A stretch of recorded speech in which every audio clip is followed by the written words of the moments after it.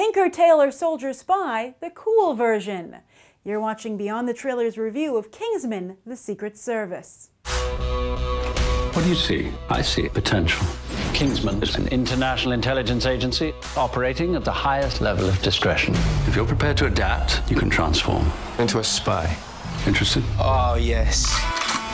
You are about to embark on the most dangerous job interview in the world. We're here to test you to the limit, to enhance your skills, train you for the evil out there. In June 2014, 20th Century Fox hired Mark Millar as a consultant to help them oversee their Marvel properties, which also gave the one-man comic book factory an in at the Hollywood studio.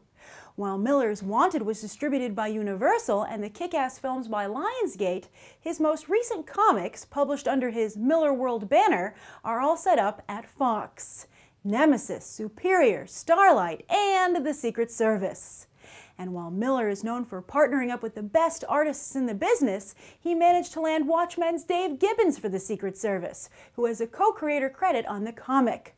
Can Millar evolve into a comic book brand name that makes the transition to mainstream film a la Frank Miller? Millar, a writer and an artist, is particularly well known for his visual style, while Millar will have to craft his legacy based on his ideas, which tend to take popular old-fashioned ideas, here the spy genre, and then put a cynical modern-day twist on them, plus a heavy dose of violence and swearing sprinkled with pop culture references. Yet Kingsman The Secret Service doesn't seem so cynical.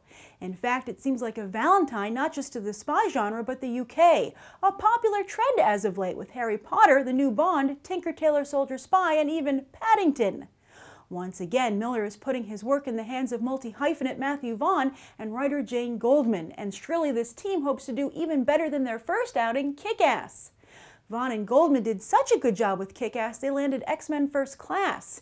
Yet after the prequel, Bryan Singer wanted his toys back. Speaking of toys, longtime action figure Mark Hamill has a fun cameo here. Front and center is Oscar winner Colin Firth in his first action movie, perhaps pulling a Liam Neeson, while UK television actor Taron Egerton makes his feature film debut. Michael Caine and Jack Davenport add some more distinguished British flavor, while Samuel L. Jackson brings both American appeal and some diversity to the flick. The only potential red flag is that Kingsman The Secret Service was supposed to open in October, but now this UK Valentine will debut on Valentine's Day. Will audiences fall in love? Oh, I have fallen deeply in love with Kingsman The Secret Service. So much so that even though I got to see the movie for free at a press screening, I've already bought my ticket to see it again opening weekend. Matthew Vaughn and Mark Millar have 100% built on the foundation they originally laid with Kick-Ass. But while Kick-Ass was a series of highs and lows creatively, Kingsman The Secret Service is just one continuous high from beginning to end. It's the Big Daddy Hit Girl movie we always hoped for, but instead got Kick-Ass 2. But while I loved the movie, a number of you tweeted me, and I had this conversation with a few people in person as well, that you didn't love the movie, and in fact you found it weird. And it is weird. Sometimes it's even too weird. And it's difficult for me to explain exactly what I mean by that without giving away spoilers, so I hope you'll check out my spoiler review for the film where we can discuss it openly. But here, without spoilers, this is how I'd break it down. The first half of the movie is as good as the best Bond movies. Seriously, if I was part of the current Bond team, I would take a very hard look at Kingsman The Secret Service. But then the second half, while still incredibly awesome, it takes on these really strong political positions, but then also the violence takes on a real-world personal quality, which is off-putting. I admit, it's off-putting. I found it off-putting. But the difference is that I loved the movie so much, I was willing to let it slide. And that's where I think moviegoers are going to be divided. Do you love Kingsman The Secret Service enough to let that stuff go, or does it just trip you up too much? And I haven't even decided, by the way, if those elements are necessary for the film. Because I think you could argue not to include them would be kind of selling out, because the movie definitely has an agenda. It has a political agenda, but it also has an agenda in terms of how movies are made today. Not just action movies and comic book movies, but particularly spy movies. And I think what it has to say is really positive. So I think it would be unfortunate to lose those elements, and I'm not sure if you could retain them without these off-putting elements. But I do know on the flip side that by including these things, there's a very strong chance it will keep Kingsman The Secret Service from becoming the global blockbuster that I think it deserves to be, and potentially even keep it from becoming a franchise, which would be tragic. But you know, Matthew Vaughn and Mark Millar rolled the dice, the message was that important to them, and we'll see where the chips fall. But again, I loved it, and let's discuss specifically what I loved. Thematically, I loved how it deals with aspirational qualities. I think that so often today Hollywood has been highlighting self-acceptance. It's a real self-acceptance kick with movies like Frozen, Maleficent, Guardians of the Galaxy, etc. And I think that self-acceptance is great and very important, but it's also important to balance self-acceptance out with self-improvement, and that's something that Kingsman The Secret Service does beautifully. Also, the action sequences are spectacular. They're not only incredibly well executed, but they're done in a truly unique and inventive manner.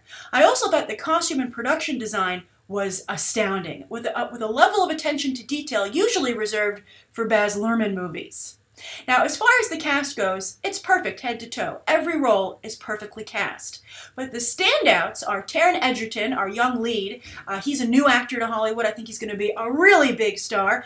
Bryan Singer passed him up, actually, for the role of Cyclops in the new X-Men movie, X-Men Apocalypse. I think that he's going to discover that was a mistake. Samuel L. Jackson's quite good as this very bizarre villain, but I think the choices he makes, while bold and a little bizarre again, work. But then by far and away, the real revelation here is Colin Firth. Who would have ever guessed that Colin Firth would be such a wonderful action star? He does as good a job with his action sequences as Keanu Reeves does in movies like The Matrix and John Wick. And the reason I make the Keanu Reeves comparison is because I actually just watched John Wick the other day, and I marveled at how Keanu Reeves was so precise with his action choreography. A lot of times actors just get close enough and then they get to cheat with camera angles and quick cuts. But not Keanu Reeves and not Colin Firth. And I think that for Keanu Reeves, that's actually his best asset as an actor. But Colin Firth, just imagine how powerful he could be as a movie star at this level, considering the fact he's not only a great actor, but he's so good at these action sequences. He was just amazing. And kudos to Mark Millar, Matthew Vaughn, and Colin Firth for creating this type of action hero, which we've never seen before and is so beautifully realized. Now, speaking of Matthew Vaughn, someone else tweeted me that they thought Matthew Vaughn had a really distinct visual style, something that occurred to them while watching this movie. It opened in the UK early.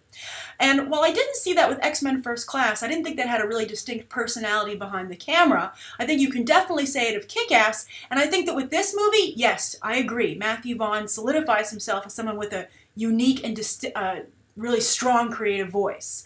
And I think that's going to make him a very strong resource for Hollywood. I think there are even bigger things on the horizon for Matthew Vaughn after Kingsman The Secret Service hits the pop culture consciousness.